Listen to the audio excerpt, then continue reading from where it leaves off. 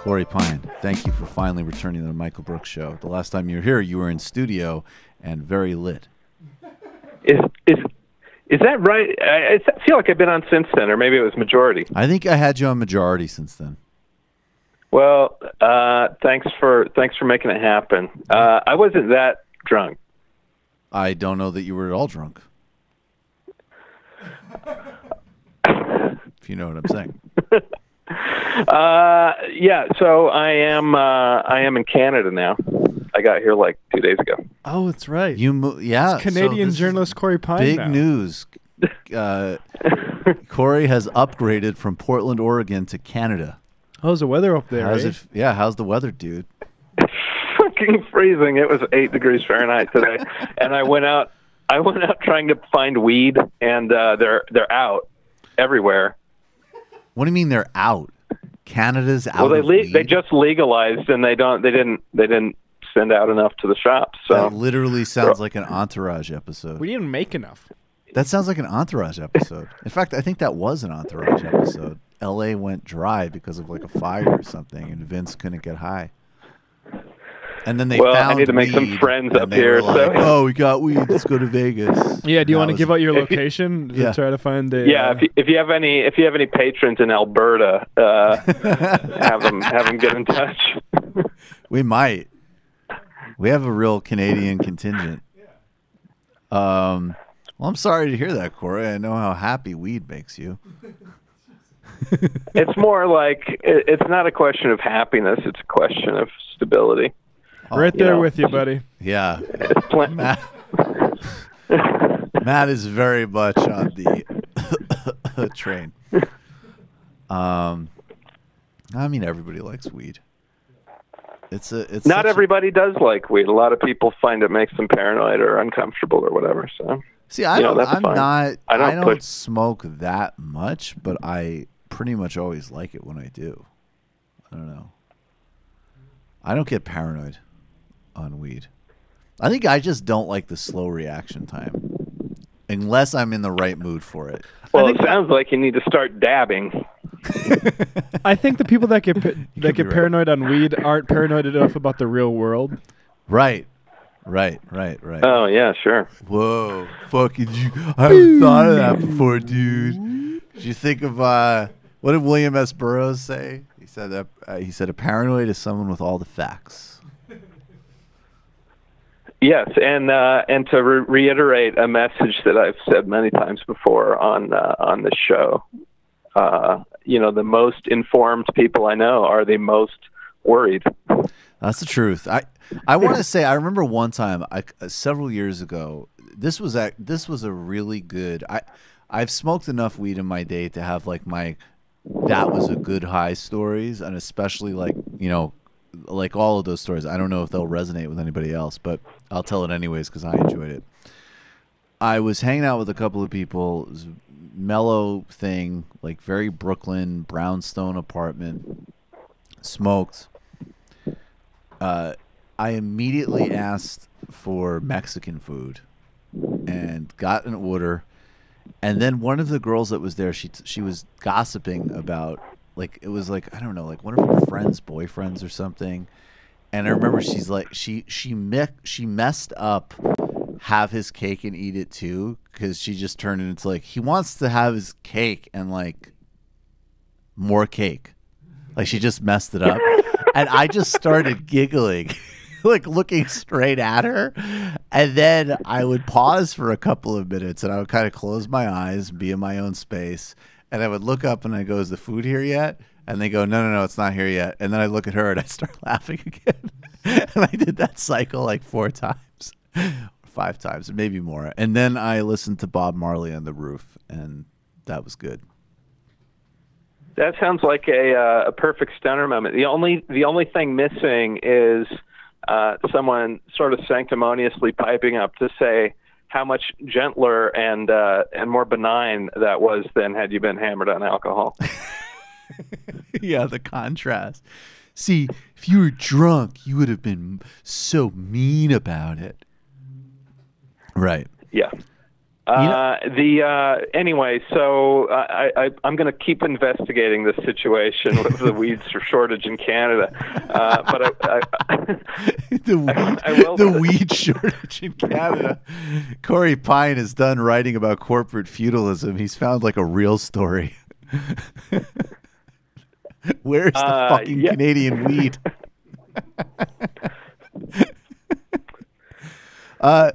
So, Corey, did you read the New York Times Facebook piece? Yo. Are you there? Yeah, we cut out for a second. Okay, yeah, of course I read it. I mean, it was everybody should read it. I saw some people pointing out that they didn't see a lot of posts of it on Facebook for some reason. It's almost like a company that would hire GOP smear artists to spread anti-Semitic conspiracy theories while hiring another company to slander its critics as anti-Semitic is burying a big piece of bad news about itself. Who would have thought? Who would have done anything? Now, that being said, doesn't Sheryl Sandberg come out like a very responsible corporate citizen? I don't have the stomach for this, but I wish someone would go back a few years and dig up all of the fluff pieces that were written about her. Yep. And just sort of pull out the choice parts. You know, there was a bit of that when Theranos went down and people pulled up the New Yorker profile of Elizabeth Holmes.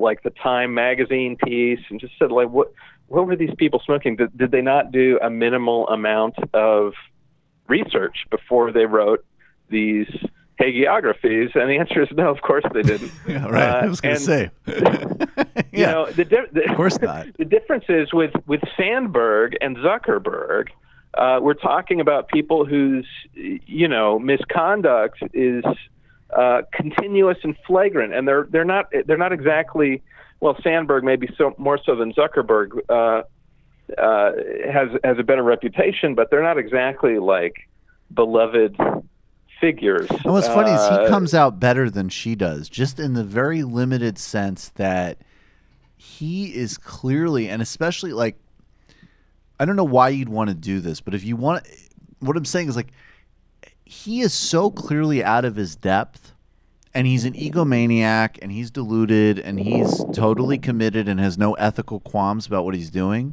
But he's the one who really is more in like Silicon Valley La La Land, where she's like the operator in the sense that she knows how Washington works. She knows what kind of firms you hire. She knows what offices need to be called. She knows how it works. And that comes across every second of the piece. I think they both come off like complete sociopaths. True. Not just with this latest story, which, to summarize in case anybody's watching or listening missed it. I mean, it's a story by multiple Times reporters that unearthed a number of horrifying things about Facebook's business practices, but probably the top line item was the revelation that, as I summarized, they had actually hired a Republican PR firm / research firm to spread, to link some of their critics to George Soros conspiracy. Now this is in the context, obviously, of a huge wave of anti-Semitism in the U.S., stoked by the GOP. Soros, what was it, 2 weeks ago? It's hard to keep track now, got a pipe bomb in his mailbox.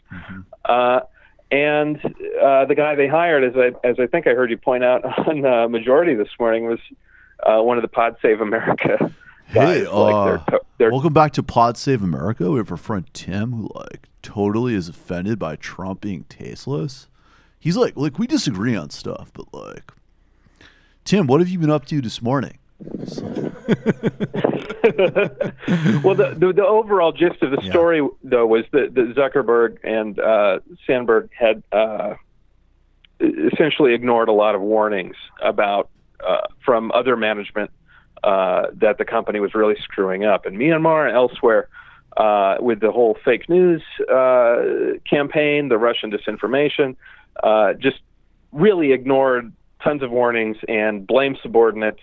And, Sandberg, I believe CBS got a statement or a couple of questions out of her today, and her response was to blame subordinates again. Yeah. So, yeah. It's also called leaning in, Corey.